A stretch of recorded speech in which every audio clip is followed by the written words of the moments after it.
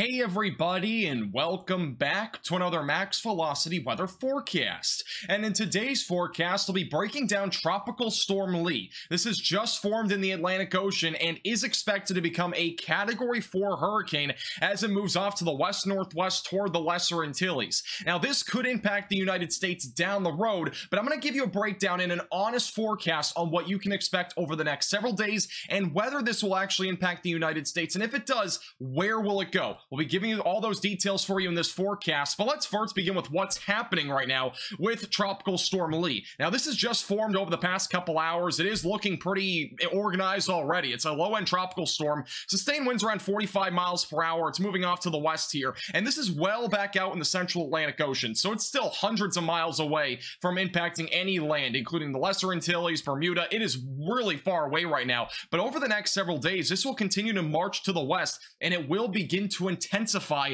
into a hurricane, possibly as early as late tomorrow, if not going into Thursday. It's going to intensify pretty quickly. Now, the National Hurricane Center does have this right now far to the east of the Lesser Antilles. It's basically in between Africa and the Lesser Antilles, so again, it's pretty far off to the east right now of any land, but this will continue to move off to the west, and it will be going toward the Lesser Antilles. Now, one key note to note with this thing right now is that there is a huge cone of uncertainty, and the cone of uncertainty gives us an idea of where the eye of Tropical Storm Lee could go. But let's first talk about the intensity. Over the next few days, as early as Thursday morning, this is expected to become a Category 1 hurricane. Once we go into Friday afternoon, this is expected to become a major hurricane, meaning a Category 3 hurricane. And eventually going closer to Saturday into Sunday, this is expected to become a Category 4 hurricane. By that point, could it get to a Category 5? It is not out of the question. We have a very favorable environment here in the Atlantic Ocean with low wind shear and very high water temperatures, and that's just a mix for disaster, really, with anything that does develop. We saw that with the Dahlia a few days ago, even a week ago. That's when it made landfall in Florida. It intensified very quickly to a Category 4.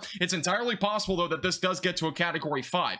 But let's talk more about the cone of uncertainty. What does this actually mean? Well, the cone of uncertainty basically marks where the eye of this storm could go. So that basically means the eye could go anywhere in this area. Impacts could be felt outside of this. So if this takes the furthest southern track in this cone of uncertainty, that would mean we would still see impacts in the Lesser Antilles with lots of rainfall, storm surge, and as well as even some high winds. But notice this cone of uncertainty is very large and where it's pointing towards. And you're probably going to think right off the bat, this looks really scary because it's pointing right at Florida or even the East Coast. But do not get too far ahead of yourself because the cone of uncertainty only goes out about 5 days. That's it. If we had a larger cone of uncertainty, we really could make it this large. It could legitimately go anywhere here in the Atlantic Ocean or perhaps even possibly toward the Gulf of Mexico. It's a very, very, very large area that we're looking at. And the reason why it's such a large area is because long-term forecasting with hurricanes is very difficult. And one of the main reasons why is because we'll have a high pressure system. That's our Bermuda high that'll be off to the north of this. And that's going to help to steer this either further to the north, that would mean out to sea, or potentially going a little bit more northwest, perhaps going toward the East Coast, maybe in between the Carolinas and the Northeast. That's the big uncertainty right now in the long term with this system. Now, let's talk a little bit more about the track with the different computer models. And a lot of computer models are showing different things, but they're pretty much all in unison that over the next 3 days, this will be going toward just northeast of the Lesser Antilles. So most of the computer models are keeping it just off to the north. We'll probably see at least some impacts, maybe tropical storm impacts in the northern Lesser Antilles. That would mean maybe some tropical storm force winds, maybe some flooding rains, and as well as maybe even a little bit of storm surge. But notice over the next 5 to 7 days, these computer models get a lot more split. Some of which are bringing this more toward Bermuda, which would mean probably more out to sea, not impacting the United States nearly as much. And then some of which are bringing this a little bit far out to the west. But notice there's only a couple of computer models here that are actually showing that. So there's really not any cause for alarm yet if you're in the United States, but there is going to be something to watch for here, because if it does take a bit more of a westerly track going toward the East Coast, it could very well bring some substantial impacts. One thing I cannot stress enough is that there is so much uncertainty with Tropical Storm Lee. And the reason why is because think of it this way. Let's say your forecasted high temperature in 10 days from now, which by the way, Lee will probably not impact the United States for about 9 to 10 days if it does. So just think of it this way. Let's say the temperature you have forecasted is 75 degrees and all of a sudden, that, like 3 days from now, it changes to 85 degrees. That's basically what we're talking about in terms of uncertainty. There's going to be a lot of changes over the next several days with the track and as well as the intensity. So there's no reason to be scared, no reason to panic if you're in the United States. I cannot stress that enough. We are so far out. Lots of things can change between now and then. But when we're talking about the intensity, this is likely to become a Category 4 hurricane. It might get near Category 5 as well. So again, this is expected to become a pretty intense hurricane over the next several days. Notice the tracks in the long term. These are different ensembles that we're looking at, and most of them are bringing this at least to a category 4 hurricane. So it's pretty certain that we'll at least get to a major hurricane status, either a category 3, a 4, maybe even a 5. But notice all the tracks. Most of them right now are bringing this toward Bermuda, and that would be more of a northerly track. They don't go any farther though than maybe like lining up with like North Carolina in terms of the latitude. They're not going any farther north than that. So we don't really have a good grasp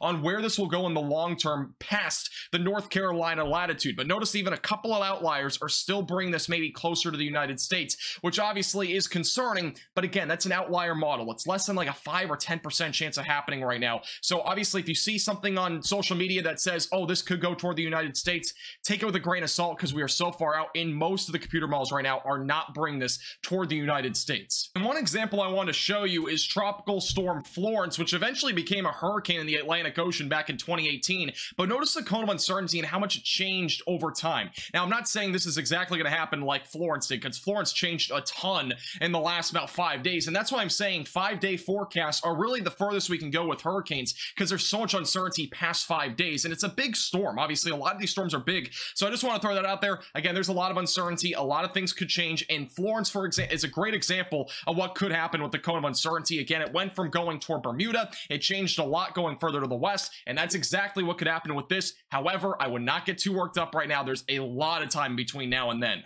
Now let's talk about two different computer models. We're going to show you the European model and the GFS model, two different tracks, but I want to show you very closely what's going to happen over the next several days. So by Friday into Saturday, notice how this intensifies into a hurricane, likely a major hurricane by this point, late Saturday, maybe into Sunday. Eventually by Monday into Tuesday, this thing starts to park a little bit. And two features that we need to watch for very closely be, one, the troughing that's going to occur back up in the northeast, and two, the Bermuda High. This Bermuda High could steer this up to the north, perhaps toward New England, but it also might just steer this thing right out to sea. And there's two big different scenarios here that both could happen. The more likely scenario is that this does steer out to sea. So notice the European model by Thursday of next week. This is by September 14th, by the way.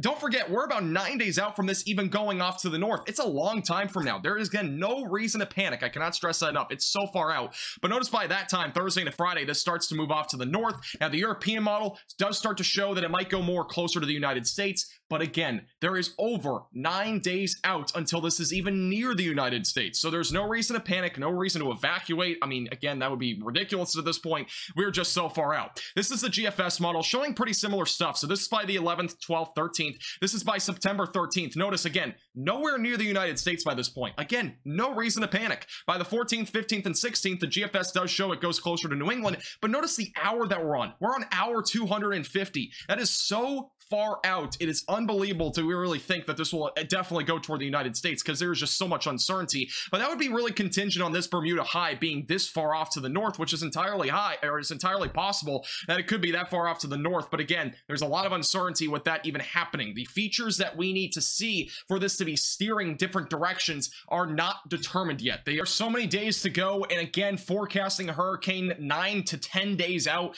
is just so unrealistic. So again, if you're seeing graphics on social media that are showing it going right toward the United States, don't get too far out of yourself. Again, there are so many days out until these things could very well change. And again, the high pressure system and the jet stream are two big factors. Here's the jet stream as well, just for reference. This is the European model, indicating this would be where Lee is, right around 11th or so. The troughing is going to be pretty important, though. This will actually bring a cool down to parts of the United States, but this troughing will be a pretty critical feature, because this could start to pull this more off to the north, and depending on this timing, this could obviously get caught up in the jet stream, or it could go a bit further to the west. So again, there's a lot of uncertainty here.